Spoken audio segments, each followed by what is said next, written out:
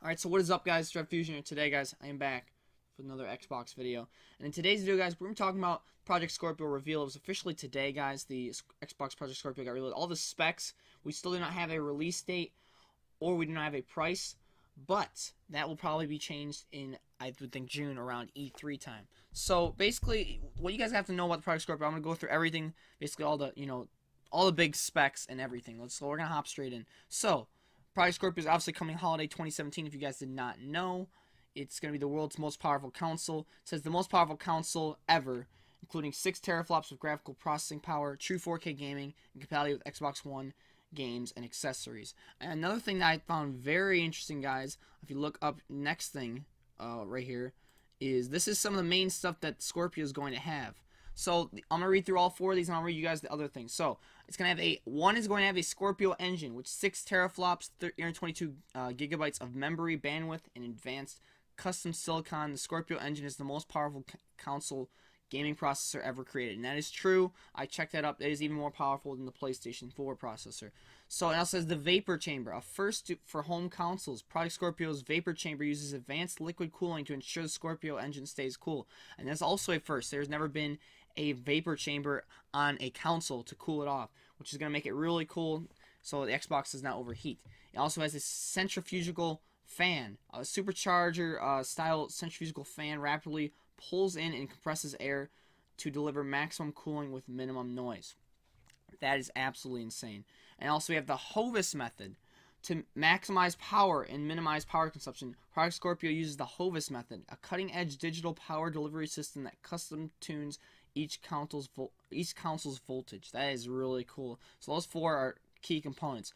And also on the bottom, you guys can see true 4K gaming, 6 teraflops of GPU, 2.3 gigahertz of custom CPU, 1 terabyte of HDD storage, 12 gigabytes of GDDR5 RAM, which is absolutely incredible. That is amazing. 326 gigs of memory bandwidth, which is really good.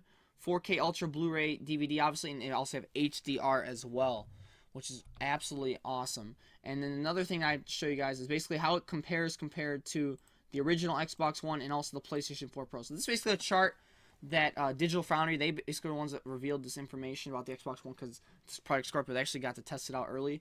So this is basically, and Xbox released this as well to them. So basically this is pretty much the differences. So if you look at the CPU, obviously, Project Scorpio has an 8 custom times 68 cores clocked at 2.3 gigahertz compared to Xbox One, which is 8 custom Jaguar cores clocked at 1.75 gigahertz, and PS4 Pro has 8 Jaguar cores clocked at 2.1 gigahertz. So Scorpio takes advantage of that. And when it comes to GPU, Scorpio has 40 customized compute units at 1172 MHz.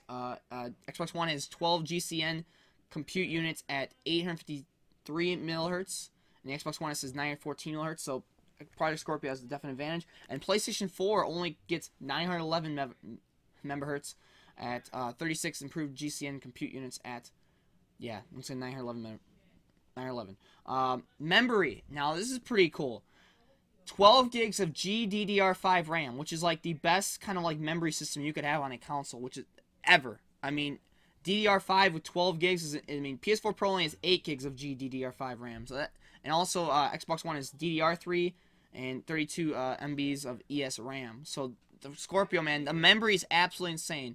12 gigabytes of GDDR5 RAM. The memory bandwidth, 325 gigs compared to Xbox One, which had 68 gigs, and Xbox One had, RAM at max was 204 gigs, and the Xbox One was 219 gigs.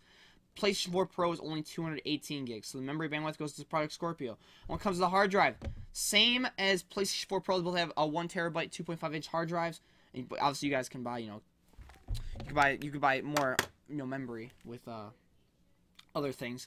And Xbox One is 500 gigabytes, and you can obviously, with the Xbox One S, you can get up to 2 terabytes.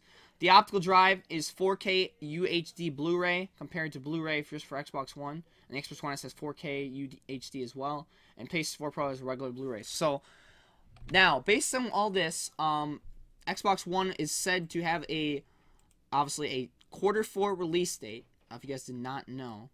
And it looks like it obviously is coming holiday 2017.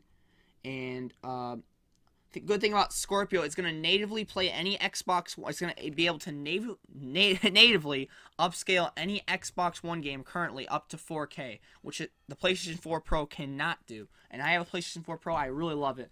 I think it's really good. But I think this console, this Xbox One Project Scorpio, has a chance to, I mean, based on the specs, it is a better console.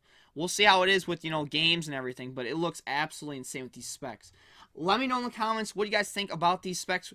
Once again, Q4 2017 it'll be out, and the estimated price is around $500, which, I mean, may seem a lot, but with all this, hard drive pack, all this, freaking, strength packed into this console, toughness, I mean, geez, it's probably going to be worth this price. Well, I'd like to thank you guys so much for watching this video, guys. Guys, if we go for 500 likes, it'd be greatly appreciated. Let me know in the comments what you guys think about Project Scorpio. Let me know if you guys are going to get it. Will this be the world's most powerful console? Or will PlayStation release something even better very soon? Thank you guys so much for watching. Drop a like, subscribe, I'd appreciate it. And I'm definitely going to pick this up for you guys and do an unboxing when I get it. Thank you guys so much, and I'll see you guys later. Peace out.